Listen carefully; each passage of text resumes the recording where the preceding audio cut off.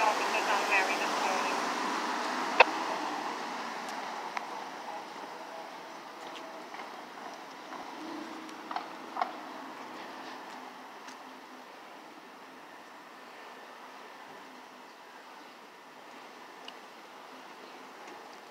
Apparently there's a car in a really bad spot.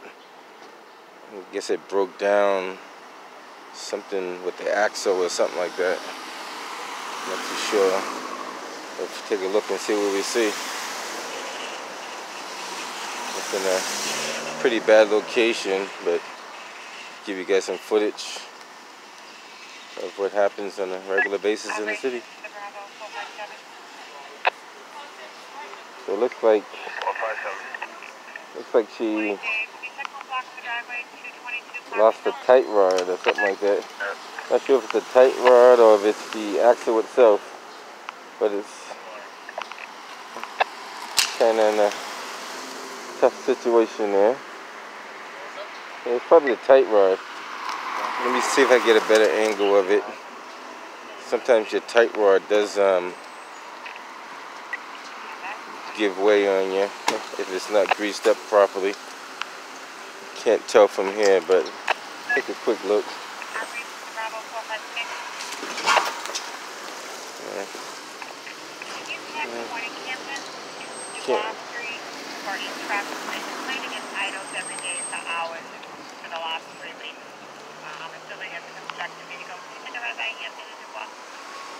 It could be a tight rod. Can't really see it. Charlie 14, you know she overnight.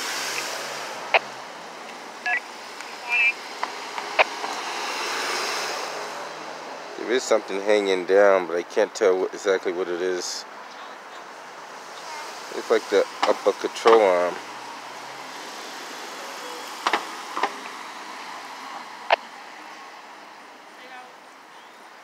Then again, it could be the ball joint. It's like the ball joint.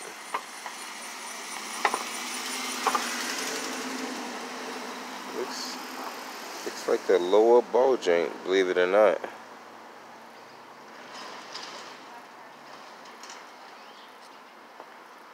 And you see that happens when they get wear and tear. So at least once a year you should have your front end checked for alignment. And there's like, depending on what kind of car it is, there's grease fittings on those Pitman and Eiler arms and control arms.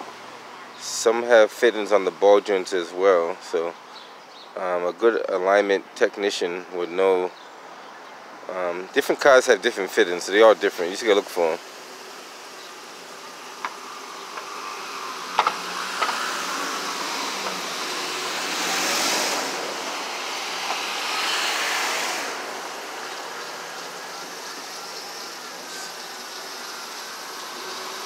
Yeah, it is a kind of tough area because this Quincy Street's a pretty busy street. People use it as a cut through from Dorchester, from Roxbury all the way to Dorchester. So this is a pretty tough,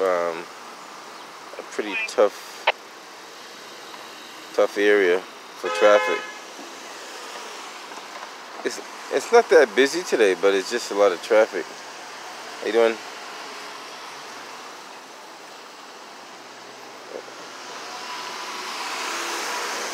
And this little dip on the road didn't help her car at all either. The city's been putting these at intersections, these little like humps, and what they do is if you hit that hump at a certain angle, it does kind of rock your car pretty good. It's almost like a speed hump right at the crosswalk, and they've been putting them on throughout this whole intersection all the way down. They put those little humps right on the crosswalks, and a lot of cars they come to a full stop before they go over them. So that hump did not help her car at all either.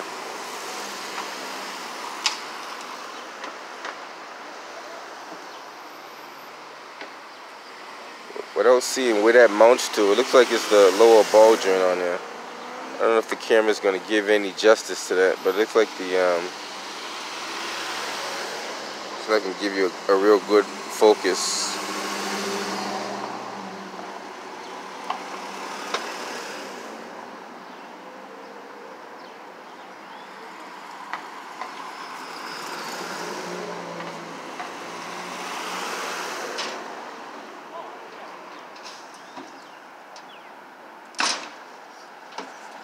Mechanic's probably gonna charge her like $150 to $200 to fix that.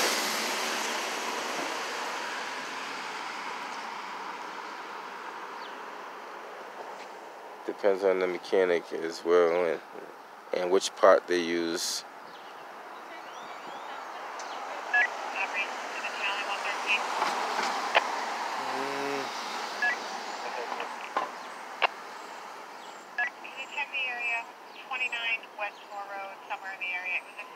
Yelling, nobody's scared of you, and then the line disconnected. She keeps hanging up. I ran her phone number for the last year. She's never called before, so we can check the area, see if anybody's like down.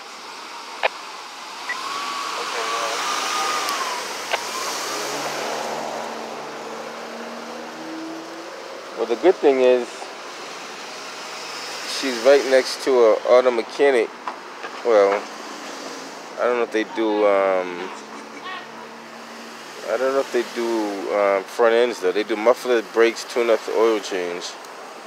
But if they do that, they should do a ball joint.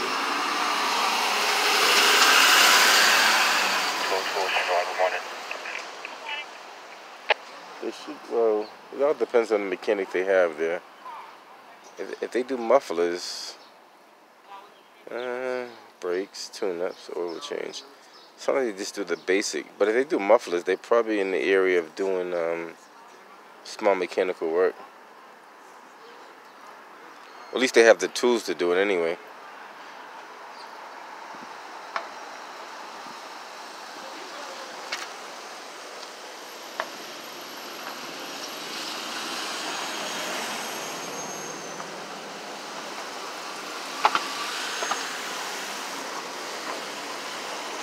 That is a pretty tough area. That's a tough. And she's gonna get out on direct traffic because that is a tough spot. Alright, Charlie 115, that's gonna be 31 West Moore, department number 2. Here we go. It's a real tough spot to be at.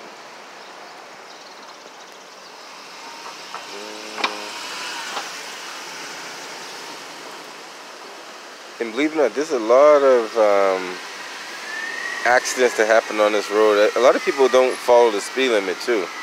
This speed limit is supposed to be only 25 miles an hour, but every so often, more often than not, you see cars going faster than the speed limit.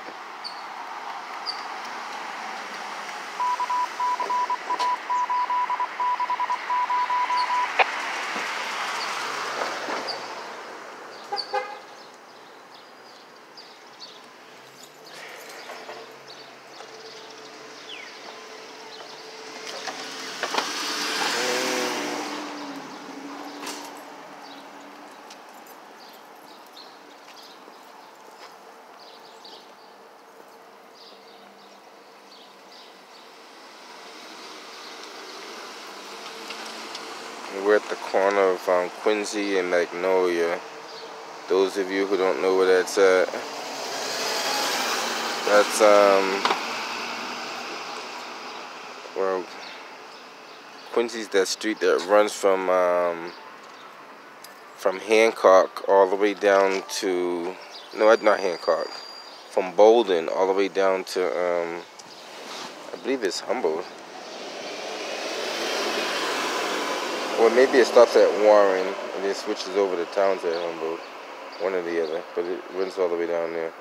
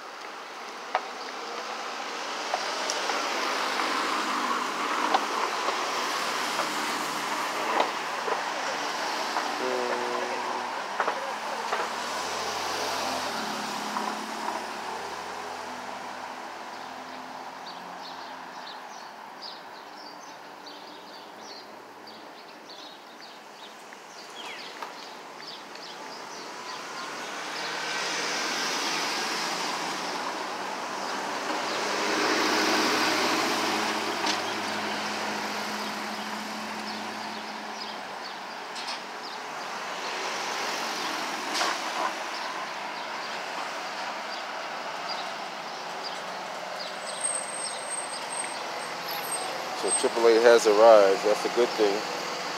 Quick response for AAA. Matter of fact, he got 2 AAA trucks. That's even better. More likely the flatbed may take it, but we'll see.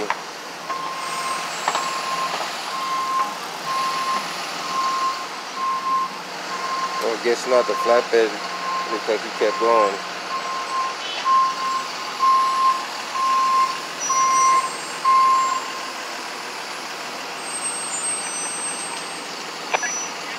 Actually, AAA had a pretty good response. Well, it's a pretty fast response for AAA.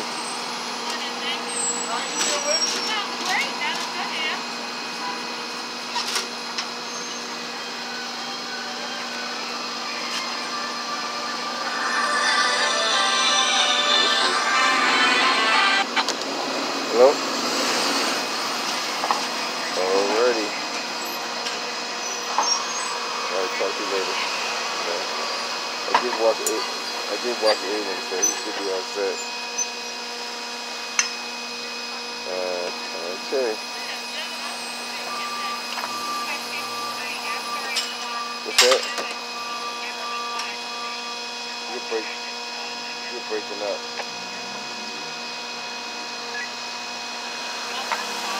Where am I? I'm doing another video.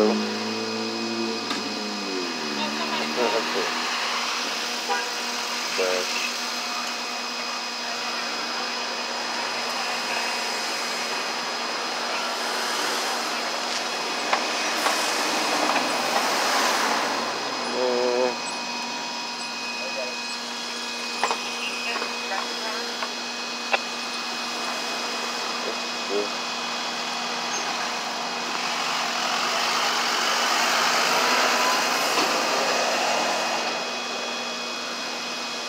Looks like he parked the truck further down to come help him out, which is a good thing.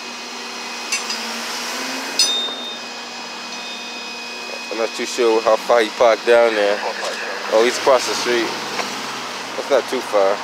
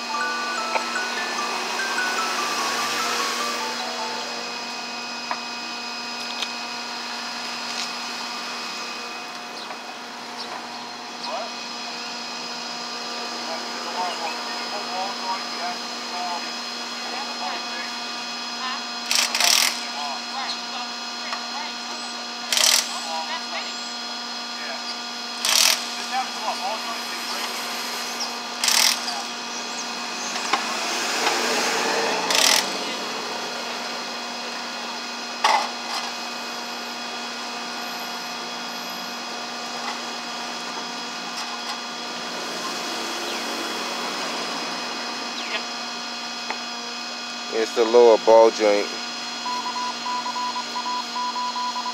That's a pretty easy, you know, it's not too difficult to fix.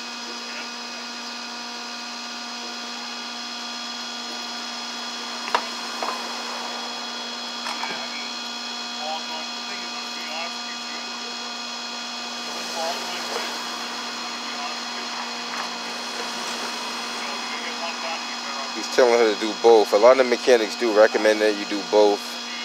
Sometimes you don't need both done, but it depends on how much movement, how much play you have, and how dry they are. So, you know, you don't have to get both done, but if you're not too sure about cars, it can't hurt to get both done. Just added safety. But if they have a grease fit, and it should be at least greased once a year.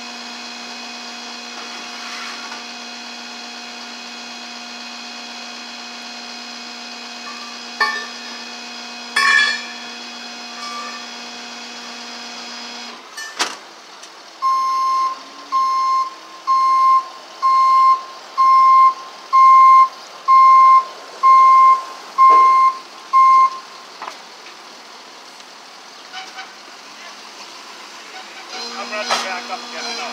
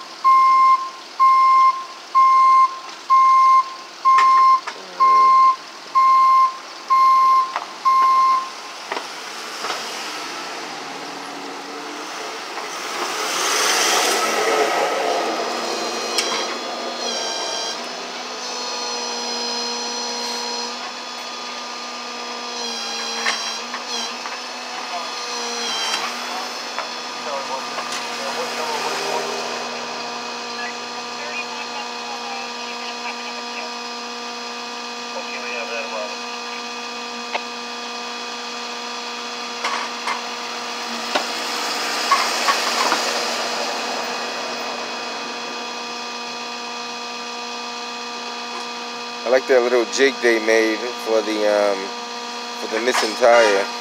Pretty cool.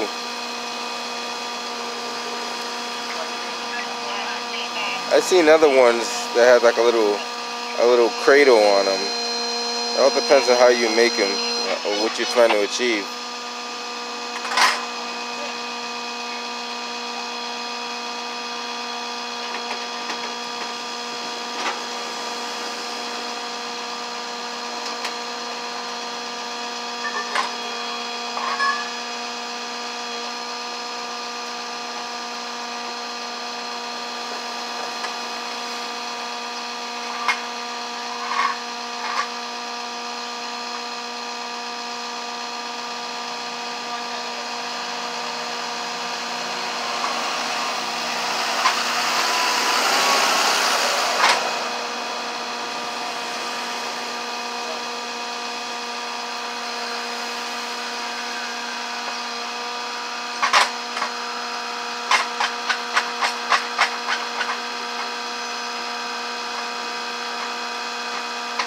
But the good thing is that it happened at low speed.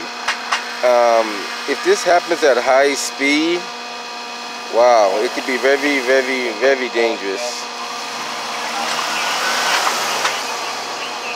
So the blessing is that it happened like on a city road rather than her being on the highway. So that's a blessing in disguise. Because not only you will cause a lot more damage to your vehicle at high speed too.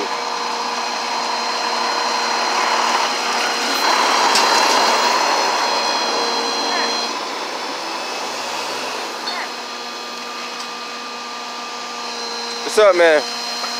How you doing? All right? What you been up to?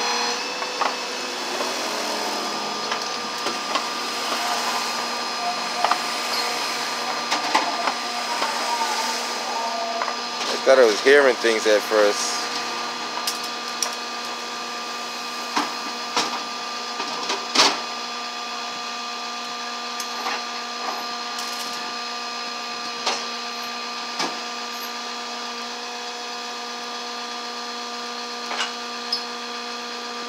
Right, you got plenty of space if you're turning, if you know how to drive. Too late now, you just missed the turn.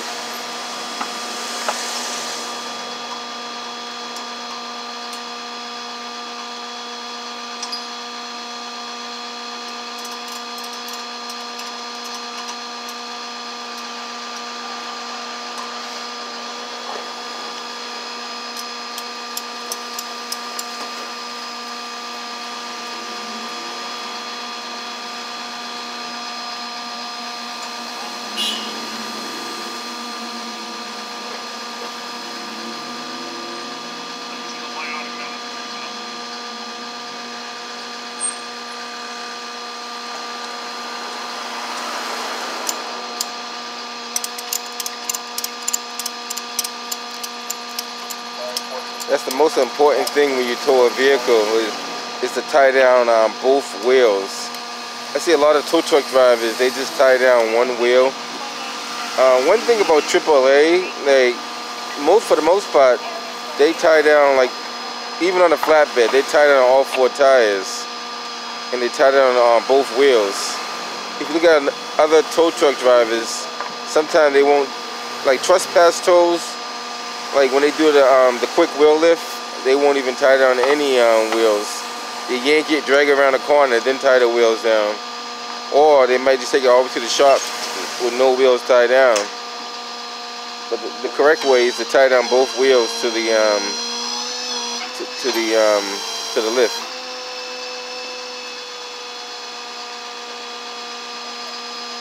And the reason why AAA do it, because they have a lot of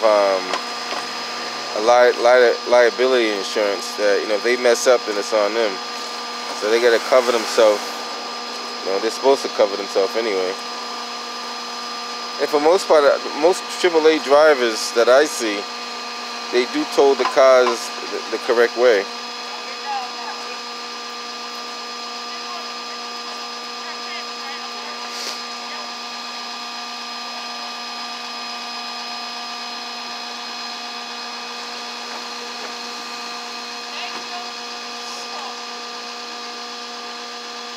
So she get that ball joint fixed by the afternoon and be good to go. Might as well check the whole front end while they're up there. And once you change the ball joint, you're supposed to give alignment on the vehicle as well. So that might be an opportunity for her to get the brakes and everything else checked at the same time. Not bad. Another exciting day in the city. Bravo, 982 Ocean Arc, Bonnie.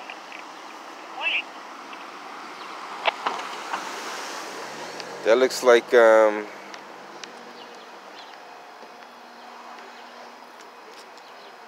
guess that's part of the grease and the assembly of the ball joint that came off.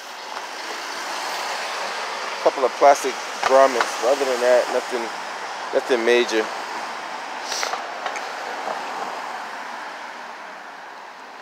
Alright guys, until next time, I'll be sure to catch you on the next video. Naz Porter.